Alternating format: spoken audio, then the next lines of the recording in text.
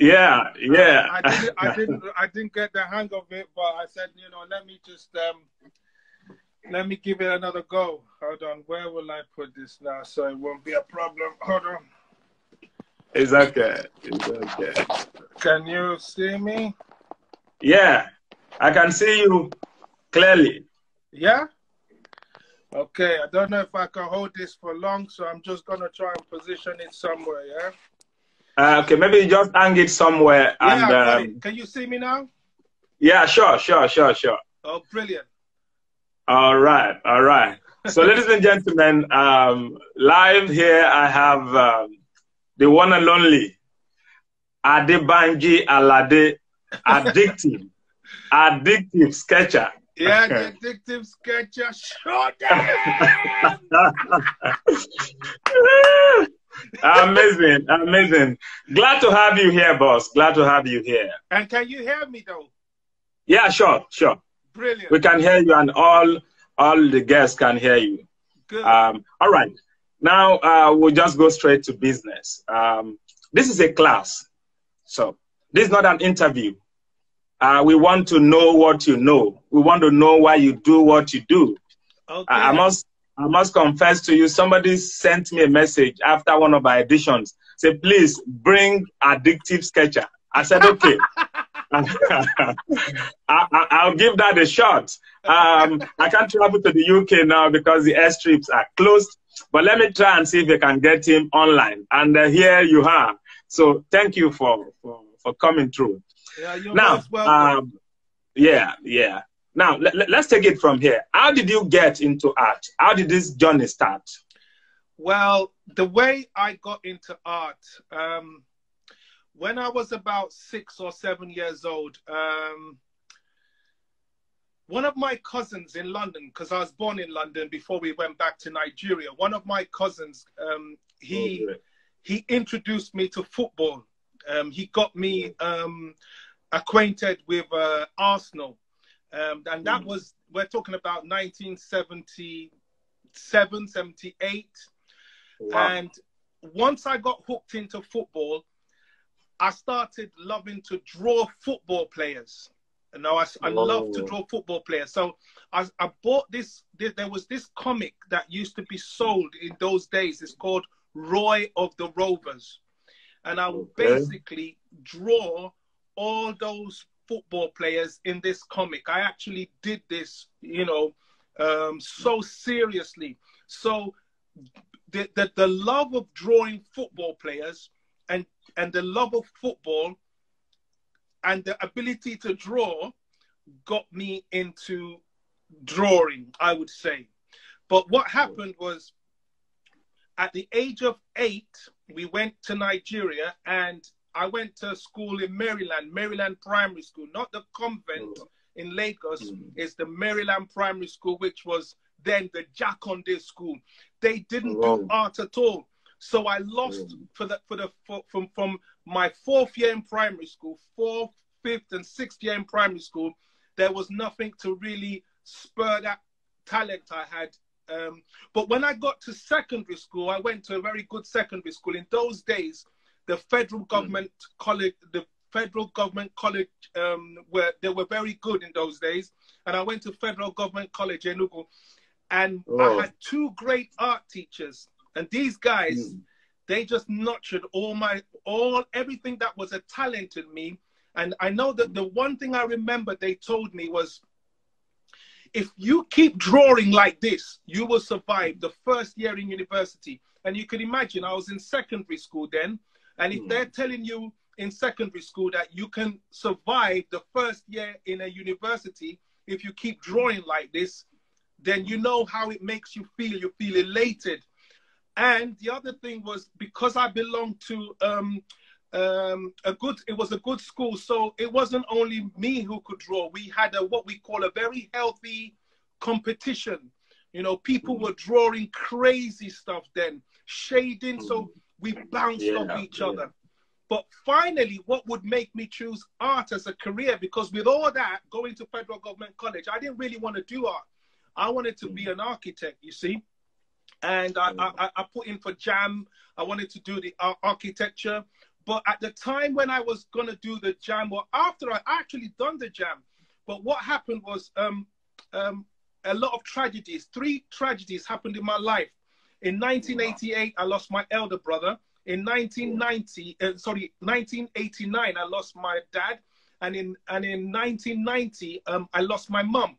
And so that was a massive blow for everything in my life. I thought my life would come to a standstill. But what happened at the age of 18 in 1990 was that I had an auntie. She was a Christian. And she decided to adopt me so that I wouldn't have to go through any more sorrows. And she brought me to church. She said I should get saved. And she said God will plan my life. I shouldn't worry about that. It wasn't easy. I'm trying to just summarize everything. Yeah. But one thing she told me, she said, you know what? You need to pray to God to tell you what to do. Don't just choose anything because you're good at it. And after I got saved, I must have prayed and prayed and prayed. I never forget one afternoon, it was in a youth service in my church, because I go to the Apostolic Faith Church in Lagos. It's like a most audible voice. God told me, I've given you a talent, and I want you to go and showcase this gift to the world. And I believe that was it. Once I heard that, I left the architecture, stayed 1 more year, did the poly jam, and I got into Yaba Tech. So that's kind of where my journey started, as from the drawing of football players through to secondary school, through to when I decided to take it full time to go into the an art course at Yaba College of Technology in Nigeria. All right, fantastic. So you will just go on from there. Yaba Tech perhaps was the starting point of your professional career. So I'm sure you were under the tutelage of Alade Oshinowo. Yes. Dr. What's his name now? So in my time, we had Alade Oshinowo. We had Rukeme Noserime. Mike, Mike, Dr. Mike, We even had Edosa Ogugo, and we had Abiodun Anaku. Those were they were visiting lecturers. Oh, and then we also had someone called Benga Orimoloye. These guys, I know, these guys were the guys that formed I think the bedrock of everything that I did, because man, you know, they were hot. They had art careers that were thriving, and so those were the people that were. I mean, Alade Oshinowo, he supervised my final year project. So he used to take us in pictorial composition, and we had another person we had then was Lara Ige. I don't know whether Jack. Pardon? Lara Ige Jack. Yes. So those were my teachers then. Yeah. I think you were in good hands. Oh yeah. You were I'm trying to trace this addiction. You know, I'm trying. So there's no way you could have been under the tutelage of these great guys, and you should be doing less. Now, you do outdoor, plain hair. Yeah. Why is that? Right. When I was in Yaba Tech, right? When I started, because you first of all do what we call OND. So I think it's all changed now. I think they're doing degrees now. No, it's there. Ordinary National Diploma, then you progress to higher National Diploma. So when you got in there, you did things like general drawing, outdoor drawing. So when it came to outdoor drawing and outdoor painting, man, they'll tell us to go to Oyigbo markets, Yaba, anywhere around the school. They just go draw, and sometimes go paint. Go paint directors. You know, they were just giving us places, and I noticed that once me and my friends, we go with our easels, and we had a big hat, the Fulani hat, to cover us from the sun. I found out that I was in my element. I could sit there. I could sit there for a whole I could say a whole day and just draw, because I loved the fact that I could come in contact with nature, with a place, with a market, lively place, as busy as it was. And they didn't give us too much problem. They didn't holler us because we were students. Once they know you're a student, they'll just say my language. So I just do that, you know what I'm saying? I just sit there. So that's the first place. And then when I got to HND, boy, then it got really intense because I majored in painting. So we did things like, again, outdoor painting, outdoor drawing. And there was a guy who took us, I never forget. His name is, he's a sculptor. It's just skipped me here. We used to call him Robocop then, but Oluamoda.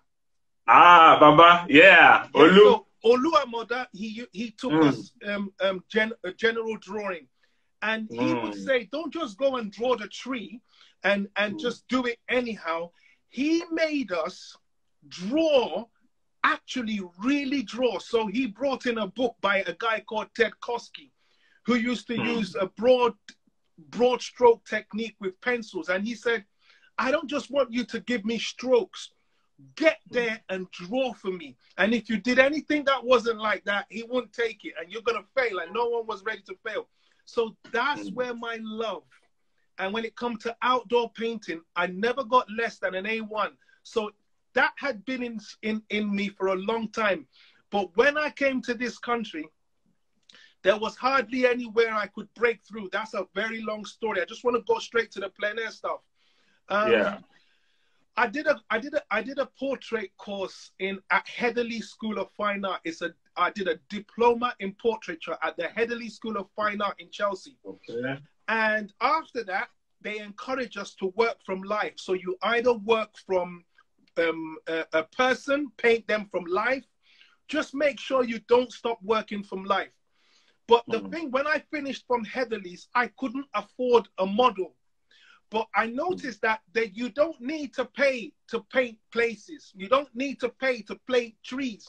So in order not to lose my touch after the course, I kept on painting plein air. Just go out there, give me from 90 minutes to 3 hours.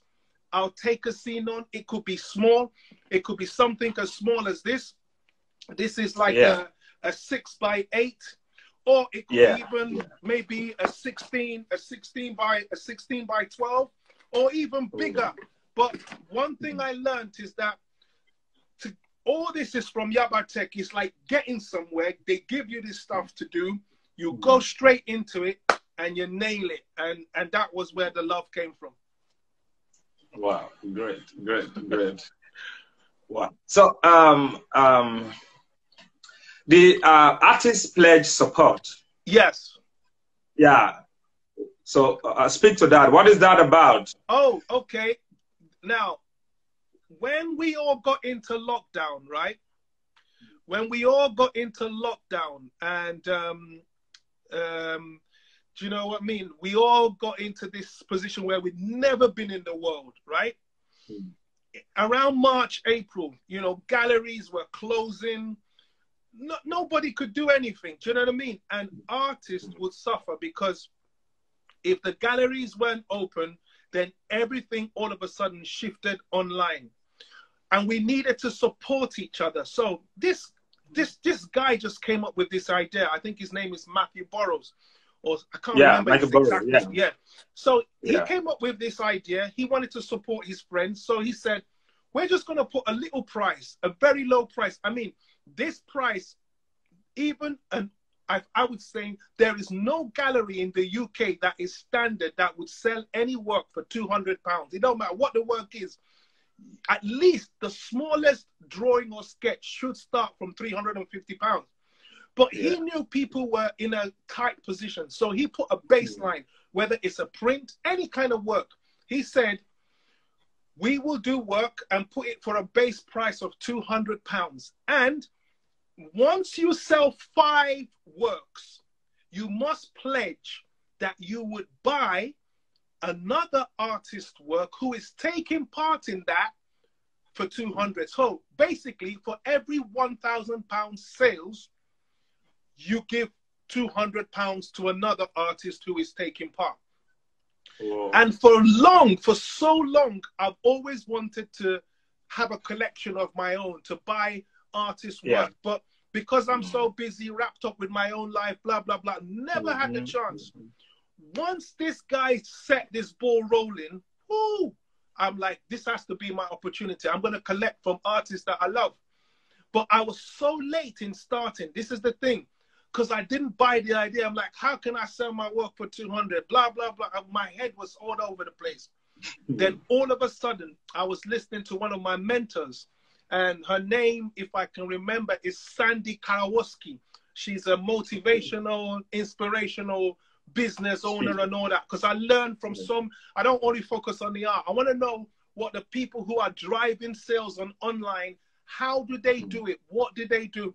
And I remember I was sitting listening to her, and she said, she didn't know she was talking to me. She was just talking in general, like she normally has these talks. And she said, who are you and what are you offering now that you are so big and big-headed that you can't reduce it by 75%? She said, I've offered my courses. My courses go for £99 a month. I'm now going to be offering them for like, I think she was offering them for about $20. And she normally did it for $99. And she said she's doing this because people are losing jobs. The economy is crashing.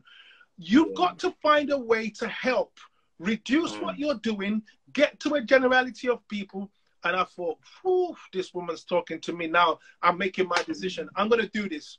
I'm going to do it because, one, is supporting other artists, because once you make 5 sales, you're going to make enough. You're going to make sure you pledge to buy another person's one. So that was it.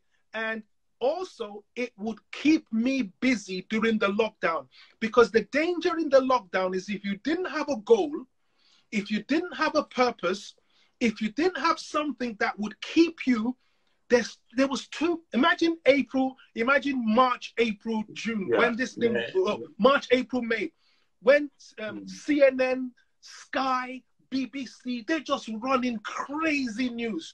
Actually, I told people then, I said, I had to stop listening to the news. Because if you dared listen to the news then, you will just lose your vibe. There's no way. Unless you were doing commissions or something, you would think, where is all this going to lead to? And so doing that also it gave me some sort of purpose, because I don't only do painting. I work for the BBC. I was doing, I do art documentaries for the BBC on the One Show. All that got cancelled because it brings you in contact with people.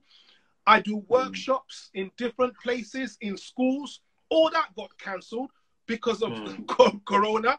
I do motivational speeches to schools. I help young children in secondary schools to use the right brain, the creative side of their brain in revision. All that got cancelled. And even my own being able to go out and do plein air, boy, no one was going out. You didn't want to die. So, so the artist support pledge, then it was just another outlet, because the post offices were still open, because they are actually, what will I call them? They were still key services. Essential services. Yeah. So all I needed to do was to paint. People would buy it, and I would put in the post, and people would get it, and they were glad. So that's all about the artist support pledge. I'm still doing it. Some people ask me, why are you still doing it when things have eased off? Well, I tell people that I had a solo exhibition cancelled this year. I prepared for that. But, you know, some galleries have continued. But where I was going to have my solo, they cancelled completely. So I said, you know what? A lot of us, what we invested in didn't work out. But if someone else came up with an idea that we could latch on, that wouldn't affect our prices, because I have the works that are going for this price, they're limited sizes, so they won't affect the big works or the main works. Yeah, so I keep it going. I keep it going until everything becomes normal. And who knows when that is going to be? We just pray that there's not going to be a second wave or a second lockdown. Once we can survive this year, we're fine. Great, great. All right. The last time I checked, you got, I saw your 14th acquisition of the artist pledge. Yeah. So that tells me you must have sold about 70 pieces. Yeah, I've sold over 100 now. I'm going to send you an account details after this show. Amazing, amazing, amazing. All right. Somebody's asking a question before we go on. Yeah. She said, what has been the biggest challenge in your art journey? Oh. What do you consider the biggest challenge so far? Okay. The biggest challenge in my art journey, it has been because I didn't go into art full time, straight on. Okay. What I used to do was I used to, because when I came to this country in 1999, because what happened, I'll route it this way. In 1999, I came back to this country at the age of 27. After leaving at the age of 8, I spent about 19 years or so in Nigeria. Yeah, so from the age of 8 to the age of 27, Nigeria. When I came back to the UK, I came back with my HND. I came back with all I came back with a big spirit. But when I came to the UK, boy, it knocked me off balance. There was nobody who wanted to see my paintings. I had African paintings. No one wanted to see them. There were no galleries accepting what I was doing. It was just, I was depressed. In fact, I would tell you, I wanted to go back. But one of the ladies I was living with, because she housed me, I didn't even have anywhere to stay. She said, Adebanji, if you go back and if you run away from this battle, you will run away from more battles in your life. I need you to stick in here, find a way to make this whole thing work, and let's see where it will go. So I remember her bringing a paper home, and she said she saw an advert where I could volunteer to teach homeless people art. It's free. It ain't going to pay you. They pay for your travel to get there, but it's better than sitting at home and moaning and complaining that it's not working out in the UK. So I started from there. In 1999, I used to go once a week to teach homeless people how to draw. Now, these homeless people, they're in a hostel, but guys, they're smoking, they're on drugs. These guys not well kept. And imagine me coming, I'm not used to all this. But they trained us on how to relate with them to make it work. Actually, the role was called a make it work volunteer worker, because you had to make it work. I did that, and then I saw a part-time job in that organization. It's called St. Mungo's. It's one of the biggest homeless organizations in London. And I got the job. And then I started working part-time. All this time, I was still doing my art. But I wasn't doing it full time. But I never stopped sketching. I never stopped doing my art. Then, I think it was 2002, a full-time position came up. And they wanted me to actually be an activity development worker to really help them and work with them. So I did this full-time job till 2008. But my art career started picking up like crazy. I mean, I'll go to work. Even when I'm at work, I'll be checking the internet for things and going on. So what happened was there started to be a clash. And I'm not one person. I don't know how to juggle two different things at the same time. I can do it now, but then it was hard. So I just put in my resignation letter and I jumped into the art business, which I would tell no one to do. I jumped in full time in 2008. And that's been my biggest challenge, because there was no other way I could feed my family unless I got something to work from my art. And my family suffered for the first 3 years, from 2008 to 2011. I did not make a profit. My wife was catering for me, but she believed in me. And as an artist, I tell you what, you need someone to believe in you. And she stood by me. Please say that again. Yeah? Say that again, as an artist. Yeah, as an artist, you need someone to believe in you, because it all sounds kind of crazy when you're doing your stuff. And I remember this is something I think I've only told my church people, but I'll say it out loud. She used to give me what I call, it was like an allowance every month. Oh. That's apart from every other thing, just to keep my head above water.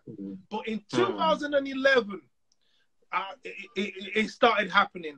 2010, I met a guy called Carl Terry. God bless him wherever he is now. I was in Bath painting plein air, and because I won an award. And then he asked me, he says, Adebanji, do you need a gallery? I'm like, huh? Need? You're talking about I need a gallery. He says, do you want one now? I'm like, oh, boy, are you joking? He says, give me a minute, I'll make a call. And he called this woman called Enid Lawson. She's retired from the gallery business now. He just called her one shot. He says, I have a guy here who I know is really good. He says, you might like what he does. He paints London scenes. He says, we're in Bath at the moment, but I bet you when he goes back to London, you love what he does. The woman said, send me 10 images, JPEGs on email. I sent her the images. She's like, I can't promise you I will pay your mortgage, but I love what you're doing and I'll make it happen. And I'll never forget, I had an exhibition with 3 other painters, and I had it in 2011. I must have made £14,000 a month. I've never seen that kind of money in my life.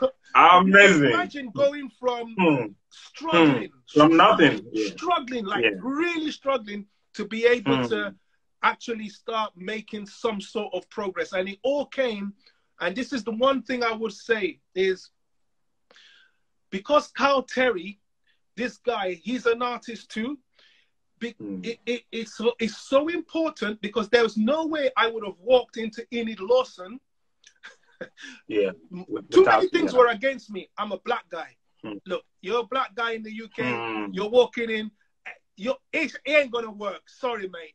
But for someone to give you a word of mouth recommendation, it will save you. So what I would love to encourage is drop this one in. Never joke with your network. Someone in your network might be the person who would lead you to do something, who might, do you know what I mean? There would always be this connection. Now, the funny thing, I didn't know Carl Terry was going to help me out. He wanted me to help him. He said, I like the way you paint, Adebanji. Let's paint together. I just thank God I didn't chase him away. I'm like, you're just a pest. You get away. I like to paint alone. But something just told me, like, just allow this guy to paint together. And while we were painting, he saw the way I paint, and he says, look, I love to paint. I can paint. But the way you are painting, boy, you need exposure. And so that is how I was able to survive one of the greatest challenges in my career. Wow, that's touching. There's Capital Art League. I said we are 88 artists located in Washington, D.C., and many of us are plain hair artists. This is great to hear. All right, thank you, guys. Thank you for joining. Oh, brilliant. Yeah. All right. There was a post you did recently. Yeah. You tagged it, just get hungry again. Oh, yeah. Now, for you, I'm beginning to wonder. I'm an artist as well. Yeah. I have this spark. But when I see your zeal, your zest is second to none. What wakes you up in the morning? What drives you? Okay, you know, everyone has history, okay? Yeah. You see the things that happen in my life. My elder brother died at the age of 26. Wow. Yeah. I was only 16 when he died. My dad died at the age of 53. Now I'm only 5 years from being the same age. I'm 48 now. He died at the age of 53. My mom died at the age of 51. I'm only 3 years from that age. So I know we are all living on borrowed time. And we never know how long we've got on planet Earth. And because I believe in the Bible, which says, whatsoever thy hand findeth to do, do it with all thy might. So I have to wake up in the morning and kill something. What I'm trying to say is, if you get up in the morning, it don't matter what you do. I don't mind. You might be an accountant, a sculptor, a teacher. Make sure you go to that place where you earn your living and kill it. Give it your best shot. Why? Because that's the only time you will find your purpose in whatever you do. If you don't do what you do with all your heart, then why are you doing it? Why not just go do something where your heart is? But if your heart is in something, then give it everything you've got. Then I tell people this. I says, sometimes I go to a shop. I want to buy a pair of shoes. And then all of a sudden, there's this retail assistant in the shop. She's greeting me. She's bringing the shoes. She's telling me, try this. I like how that looks on you. Oh, that fits you. Oh, that's amazing. Oh, I like that. And I never would want to buy that. But I've already bought the shoes because this attendant in this shop, she is giving it everything she's got. That's energy. You with me? So even though sometimes you don't have the money, but I'm like, I can't leave this shop after this lady has done everything. You just feel you want to buy it. Now, that's the difference between someone who works for the money, but between someone who's working for the money and someone who sees beyond the money. Are you with me? You've got to see beyond that. So when I go out to paint, when I wake up in the morning, knowing fully we have limited time to spend, I want to make sure I give it everything. The energy is what people buy. A lot of people buy my works. They're not really buying those works. They want a little bit of this vibe that comes along with it because they love, it's all of us love it. Who doesn't love someone who enjoys their job? If you meet a teacher, if you meet a lawyer and you see they're passionate about what they do, something within you says, this is what human beings should be like. It's called being an effective human being. Once you're effective, it doesn't matter where you are or what you are, doors will open. People love people who make them feel good. They ain't gonna love people who complain, who have a negative orientation in life. No, I want to be where I want to be next to somebody who makes me feel alive. So, but before I expect that from someone, why don't I be that person? Why don't I come across with life? Then the more I give life, the more I spread life, the more it comes back, because that's a law of give and take. The more you give, the more you get. So send something out into the universe. Send a good vibe, and the good vibe is definitely going to come back to you. It is inevitable. It must come back. Try it. I can guarantee you. You do something wholeheartedly. Go online. Talk about the painting you've done passionately.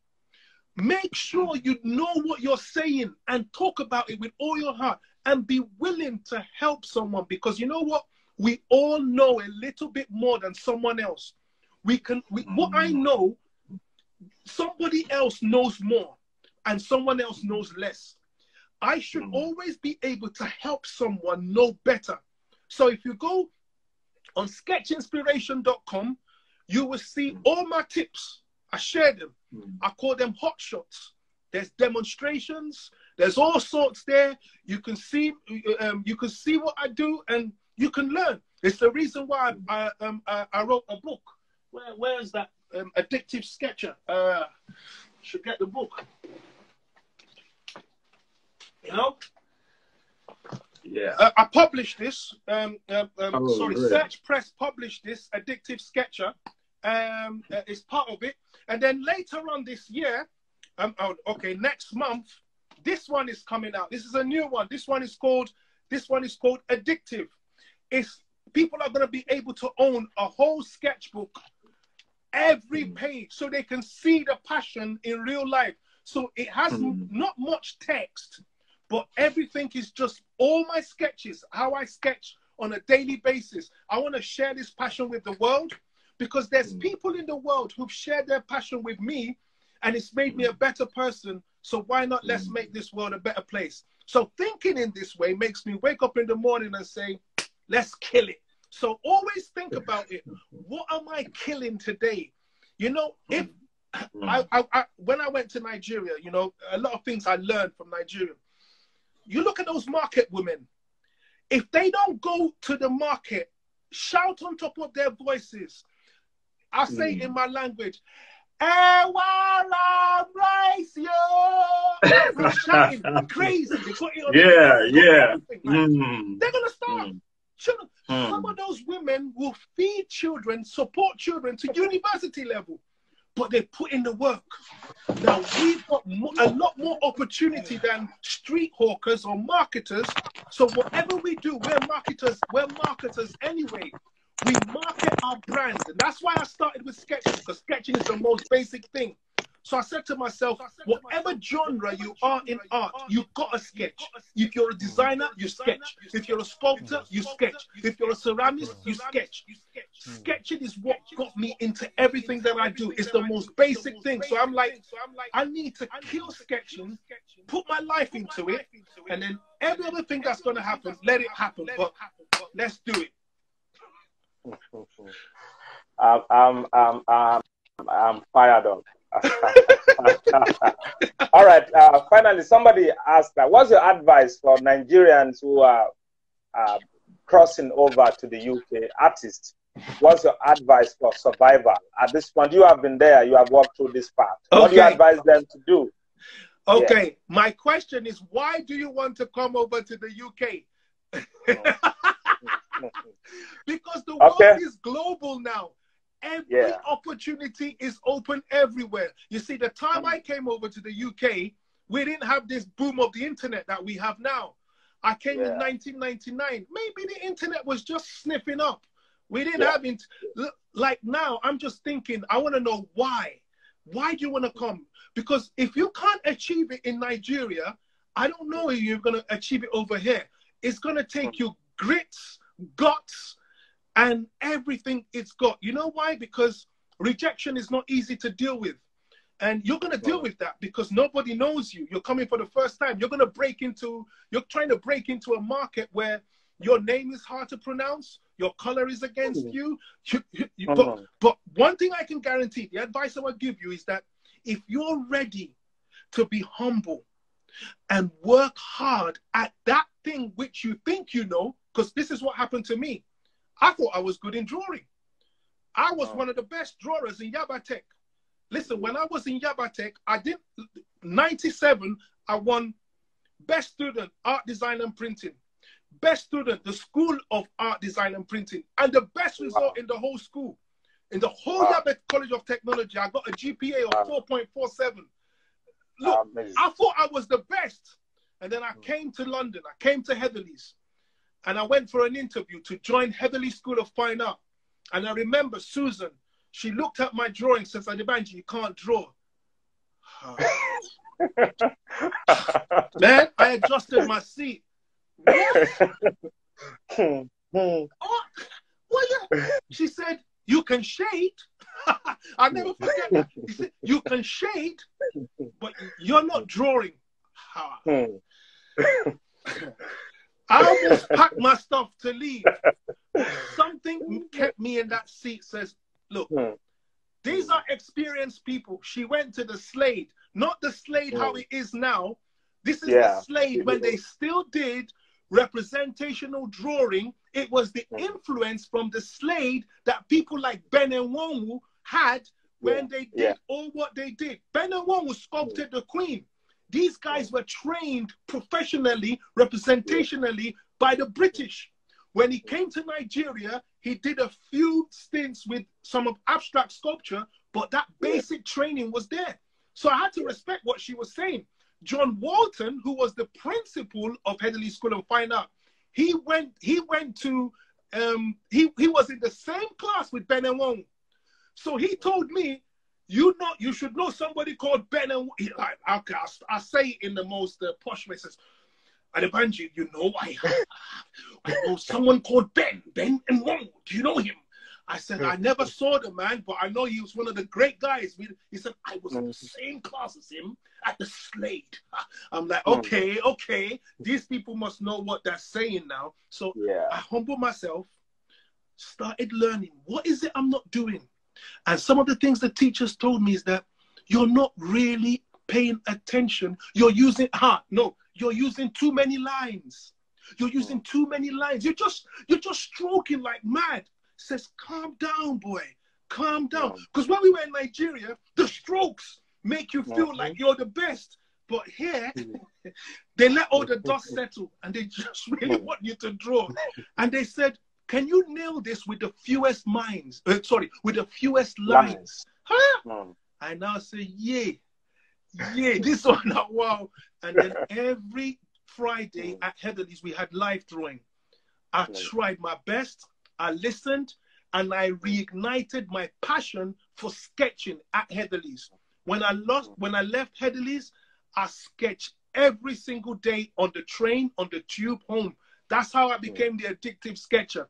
And boy, that has helped me millions, because once you work on your drawing, this might not pertain much to the abstract painters, but if you are a representational painter, your drawing must be on spot, and it's by practice that it gets better. You need to be able to coordinate your eye and hand, and that's the kind of work I do.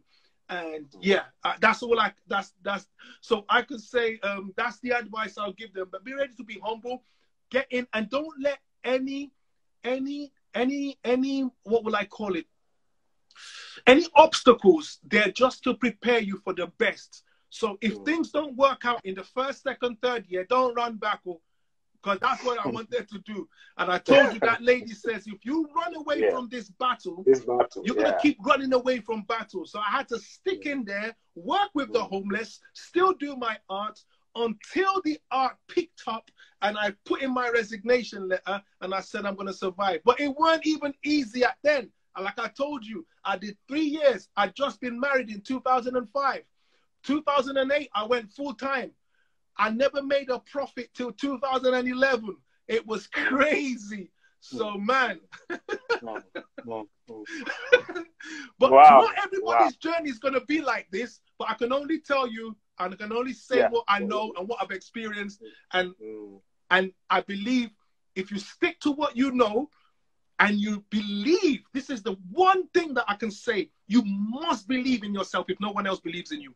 You've got to believe in what you've got, what God has invested into you. You've got to believe in it. It might not be in its full fruition. It might not be at the best level yet, but be willing to learn. Be willing to get mentors, people who you can learn under, and invest in your craft. I still buy art videos. I'm going to open my bag in my rucksack. I have a whole,